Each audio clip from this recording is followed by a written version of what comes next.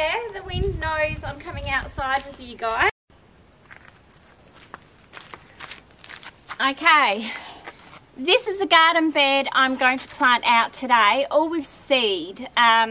So you would have seen a few weeks ago us make these garden beds. They're what we've got to work with. We're renovating, they're okay, so okay is pretty good right now. You can see with the soil, the manure's not completely broken down yet. I've still got some hard bits of soil, a few little rocks that I'll just pop back onto the driveway. Jet's eating a pine cone behind me. He's got perfect timing. So it's not ideal, but it's okay. And okay is pretty good. So if you're really worried about the condition of your soil and if it was ready to go or not, you might, if you don't have compost, buy a bag of compost. Not ideal because it comes in plastic. Or if you've got a trailer, head to your local landscaping and you can pop some directly into buckets in your trailer if you only need a small amount. Oh, bull ant biting my toe. Yeah, but I'm not too worried. I think it's broken down enough for what seeds I'm planting. I'm just going to turn it over a little bit and get some of those tops broken up, and then I'm ready to plant. As you can see, I'm not going too deep. I'm really just raking the top of it, grabbing any big bits of rock, a few bits of rubbish in there. This soil, a lot of it we got from a friend who was digging out their garden for a pool. So it's a real mixed bag of topsoil, you know, a bit of what would have been under paving, I guess, things like that. And then we've just mixed it with horse manure and some of the compost and mulch that we had.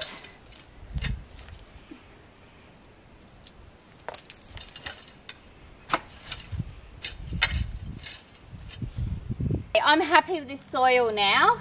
Just really a light rake and you can see the difference it's made. Have a look at that. Nice dark colour. It's got a few, look, there's still quite a few rocks in it, but look at that colour, and the manure's all spread through it nicely. That is good for planting now. I'm okay with that. I'm going to get this top layer nice and damp. I'd rather water the soil before I put the seeds in.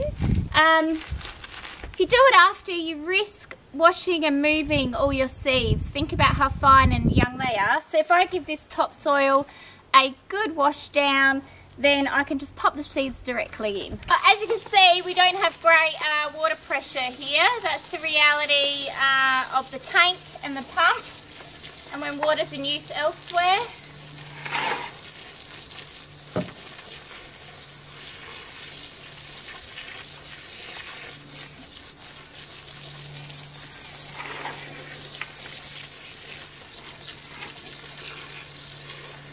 You could have it a little bit drier. It's hot here, so that's going to dry it fairly quick anyway. Now all I have are some of these are peas that I've dried out. I'm going to pop them in first. They're climbers. I'm going to plant them around the outside for ease for me to trellis them when I need to, or if I have to, if time doesn't permit, I can just kind of let them hang down the side. But I'm thinking it might be too hot on that tin to do that. And again, it's a bit of trial and error when you do these things. This is the first time I've used these kind of raised beds. So all I'm doing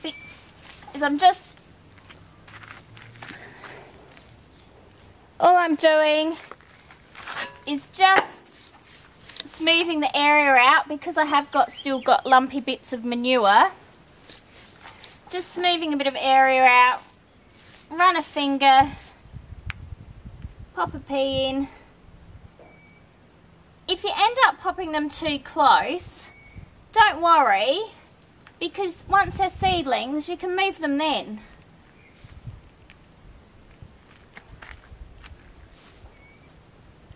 Okay, and that is that section done. Now that I've got all those peas planted out in that garden bed, I've basically gone round, so that's all snow peas and peas. I pretty much filled that garden bed with them. Why have I done that? They're a veg and a salad, so you can eat them raw or cooked. So we can have them in a hot meal and a cold meal.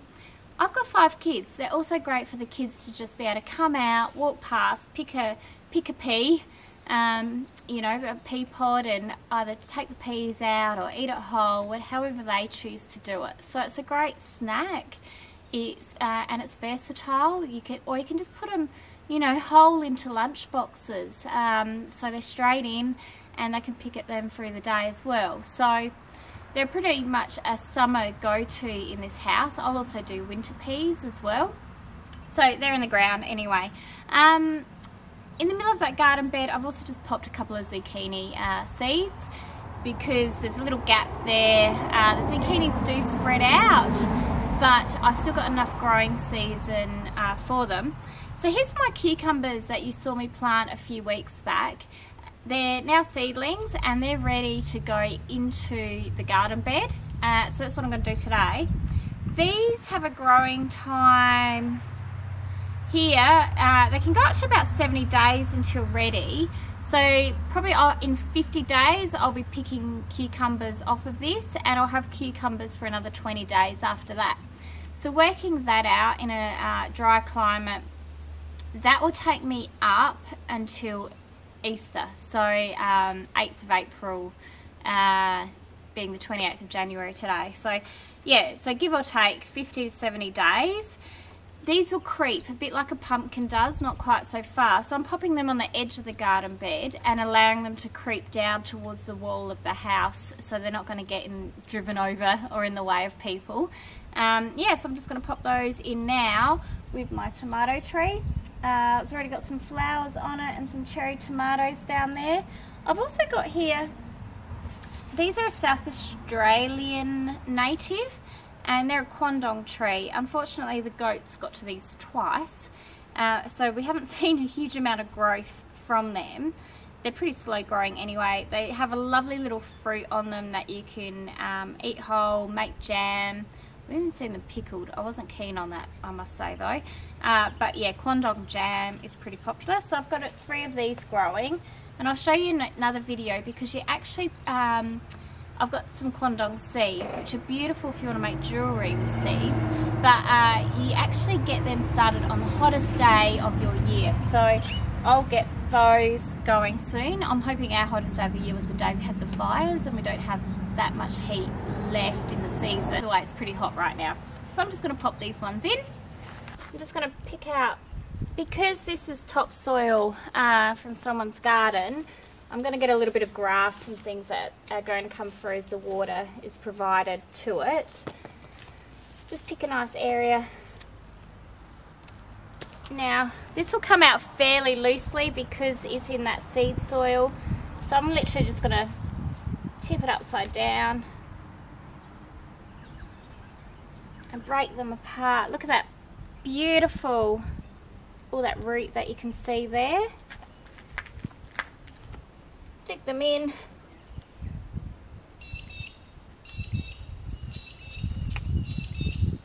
And that is it. So I'll just mound that up. It slopes down slightly, so by mounding it up, I know when I water it, it's just going to collect that water and it's not going to run away. And then this one in next to it. Same again. Just mount it up a little bit. And they're going to need a little bit of water. So I'll get that now. I'll use my giant cup of water that I'd got all dirt in.